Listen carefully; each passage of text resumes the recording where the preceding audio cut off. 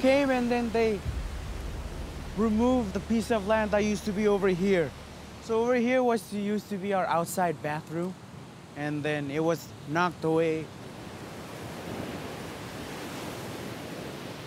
This used to be a basketball court area for small kids, but it destroyed. All of this area was impacted and it was flooded.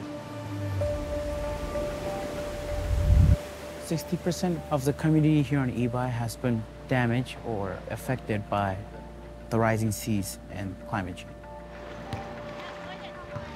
The world talks about climate change, but for us, it's an existential threat. For the Marshallese youth, we have 3 that are signature to the petition. We're very proud that the 3 have taken a role in that very important challenge, because the lives of people in countries like the Marshall Islands is on the line. It's hard to just close our eyes and hope that this is not going to get worse, because we see it getting worse and worse every year.